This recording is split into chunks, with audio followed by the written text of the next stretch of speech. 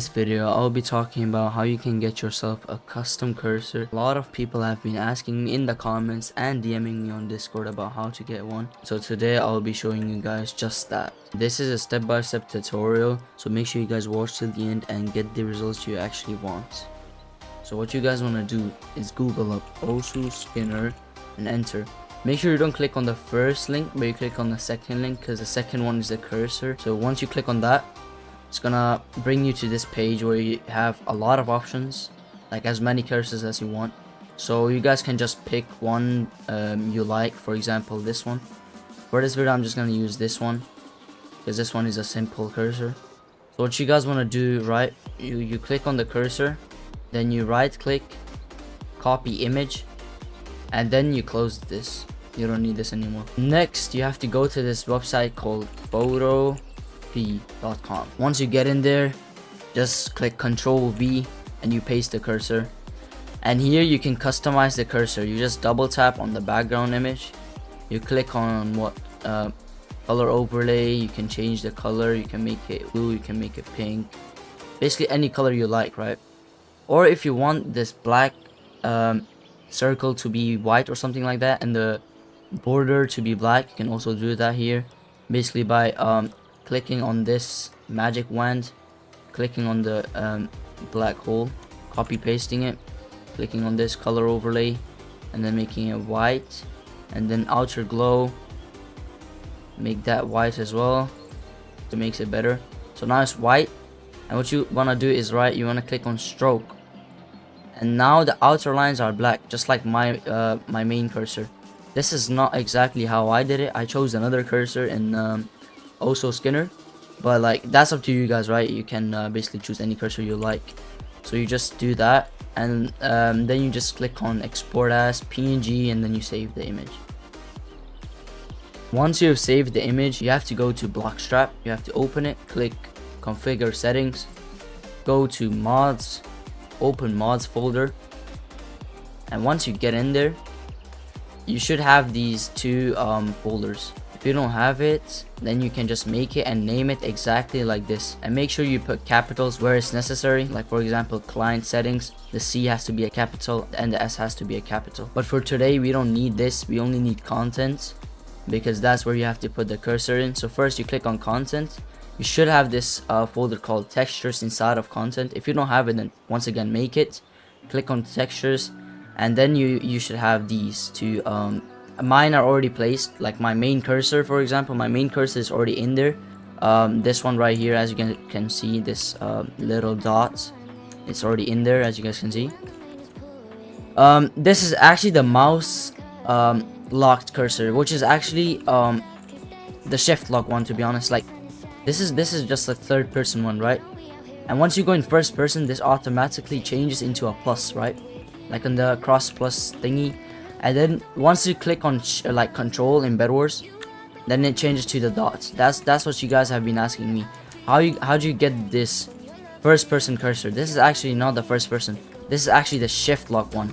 Like if you go first person, this is actually a cross, but if you click on control, it changes to shift lock.